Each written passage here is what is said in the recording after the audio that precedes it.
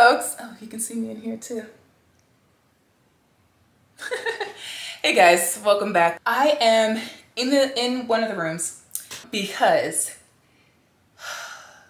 I'm out of breath. I was talking for a little bit, really fast and just a lot, so I'm a little out of breath. But I'm in one of the extra bedrooms because my mirror's in here. The big mirror's in here. This is the one mirror that they've got from IKEA that like all the influencers have. That ain't me. I wanted it because it was the cheapest and biggest that I could find. Anyways, I came in here because I wanted to show you guys what I'm wearing. And the reason why I want to show you what I'm wearing is because it's the first time in a while that people have complimented me on what I'm wearing. Okay, so I'm wearing this like sweater top situation that I got from Banana Republic. And then I have this blue skirt. Don't mind that. Just, we're not gonna talk about that. Or the Christmas tree behind me. But I have this skirt that I got from Express. I had this on and then I had just like some little shoes on. My boo and I had to go out to get photos and I'll explain to you in a second what those photos were about. But before that, I went to H-E-B and Walmart and places like that. And one of the women at both places actually were like, oh, I just love your skirt. I love what you're wearing, blah, blah, blah. I was like, oh, thank you so much. Cause I'm like, I'm in sweats all day, every day. You know what I'm saying? Like I have no problems being bummy in these streets. I mean, y'all see how I've been presenting myself on the internet in these YouTube videos. So I clearly have no shame in my bummy game. We go to Walgreens to get these photos and this girl comes out of her car and sees us and is like, oh my gosh, your skirt is so pretty. She's like, it is just this beautiful color, like whatever she said. I'm sure he probably remembers since he was right there. And I was like, ooh, was she gonna call me a Disney princess or something? Call me Tiana. But anyways, let me tell you why we went to Walgreens. So we went to Walgreens to get passport photos. Now, I know that it's, these vlogs might, oh my, how?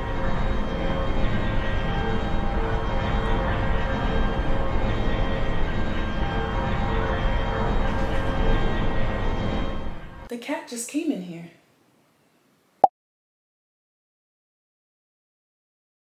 Hey folks, good morning. Well, it's the morning time for me.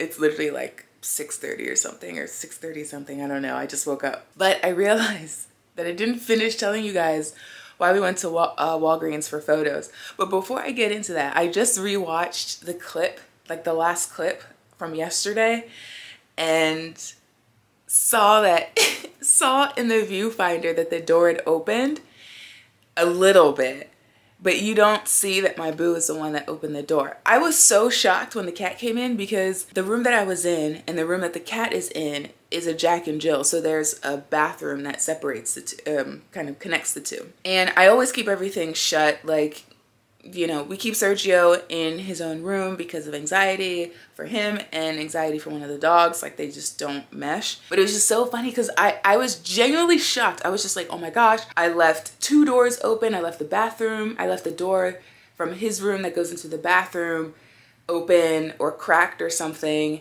And then I left the door that goes from the bathroom into the room that I was in open.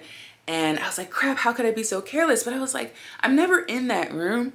Even though my mirror is there, but like I'm never in that room unless I'm like straightening my hair or doing something with my hair where I have to like blow it out or something. After I stopped recording, I was still in shock. I was just like, how did you get in here?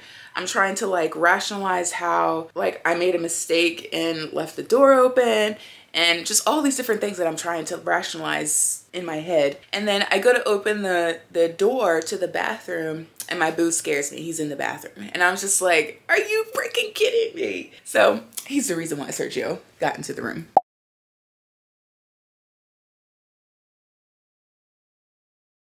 Hi.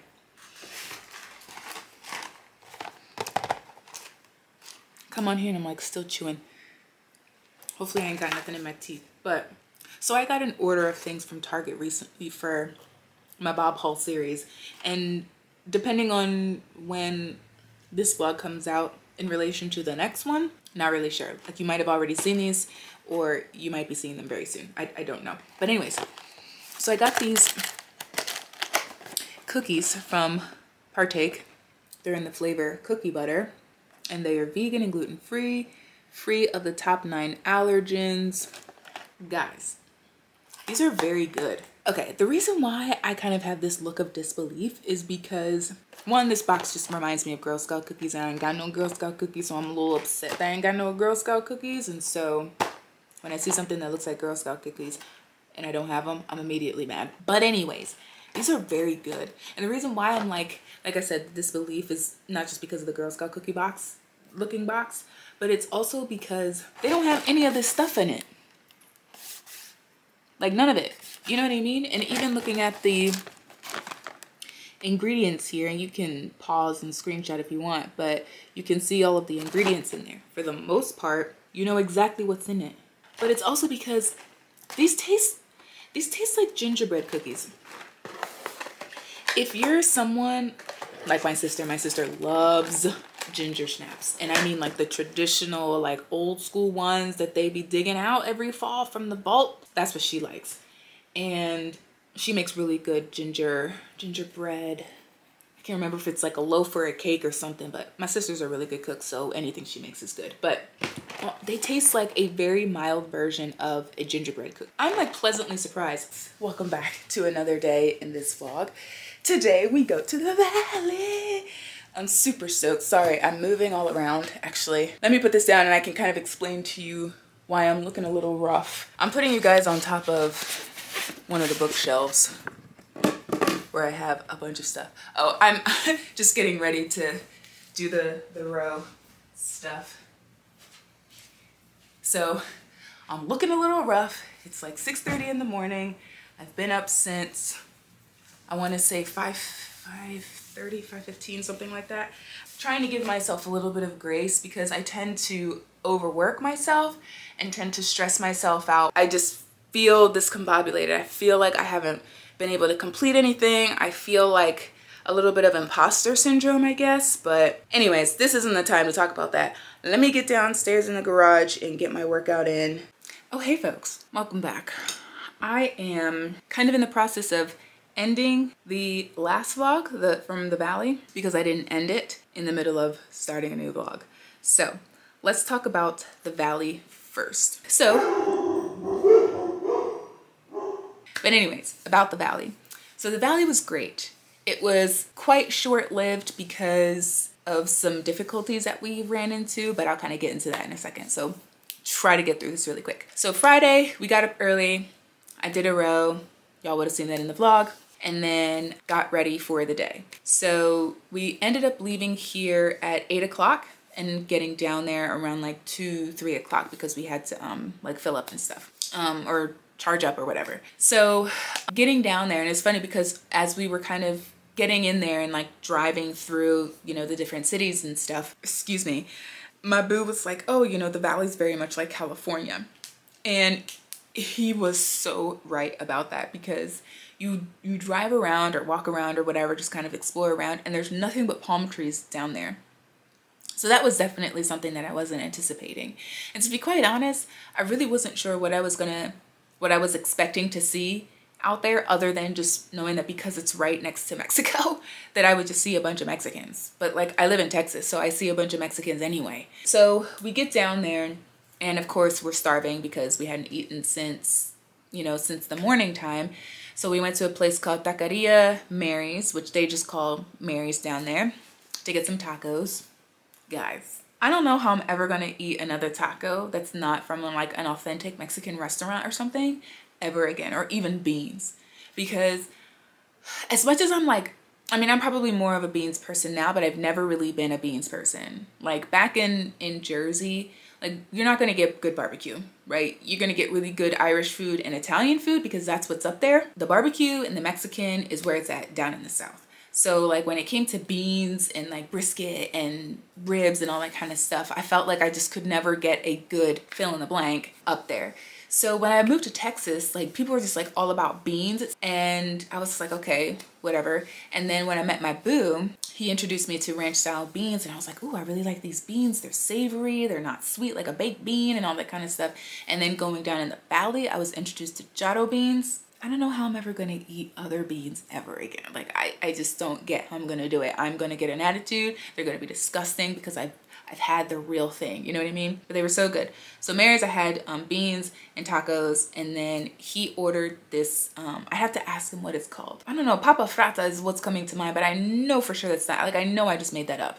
But anyways, it was a huge baked potato, like literally it was like this big. So good. Like my mind was just so freaking blown how good the food was down there. But at the same time, I wasn't actually surprised because I'm like, I'm getting the real thing, you know, without having to cross over the border. So we get Mary's, we're just kind of chilling out, drinking our lemonade and eating our beans and our tacos and our big old potato and everything like that. So then we kind of gather our things because we did have some leftovers, and then we were staying with one of his friends. So we go to his friend's house to kind of settle in and unload our stuff and just kind of, you know, get to see him and get to know him a little bit and all that. I got to meet his little son. Oh my gosh, his son is so adorable, so smart. Such a character, such a personality. Like he and I feel like we're best friends within the first 10 minutes of us being there. So it's really nice. But as I said earlier, our trip was short-lived because as soon as we get settled into his friend's house, tell me why our garage door didn't want to work. So his mom was watching the dogs and like kind of keeping an eye on the cat and stuff for us. And as soon as we get settled in, she's on the phone with him and she's like, yeah, your garage door won't go down. And I mean like huge gap in the door, like halfway down, and it would not go down. And she was trying really hard to get it down too, to at least just close it, and then, you know, whenever we got home we could call the garage company to have them come out and fix it and everything. So we were on the phone trying to, like, you know, get in touch with people from different garage companies to try to see if someone could come out on the weekends. Of course, we're unsuccessful. We're just kind of like, okay, well, we'll play it by ear so that if something was to happen where we really can't get in touch with somebody to fix this, then we'll have to leave the next day, which, sorry, my boo called me. I feel like I'm always so close to the camera. But anyways, I got lunch, which are tamales. Super stoked to be getting into this because it's pretty much what we've been eating for the past couple of days. But where was I? So yes, our garage door wouldn't go down, so we had to go back a day early, unfortunately. But we were able to, you know, meet his friends. Well, I was able to meet his friends. He was able to see his friends again after such a long period of time, and, you know, eat some authentic Mexican food. After we had dinner at Pancho's on Friday, we had so much left over. Oh my gosh, we had so much left over. Like, we even had stuff left over, I think, when we came back home. I don't think we had eaten everything by that point. So then we had dinner at Pancho's. Everything was great. We chilled out, got back to his friend's house and went to sleep. The next morning we got up early to go to Rocha's for breakfast tacos. And then I'll just like insert a mini little clip here so you guys can see what it is that we ate and all of that stuff. Go. Tell me, babe, what are you excited about? Old breakfasts that I haven't had in a long time. And what are we eating so the people know? We are eating barbacoa breakfast tacos.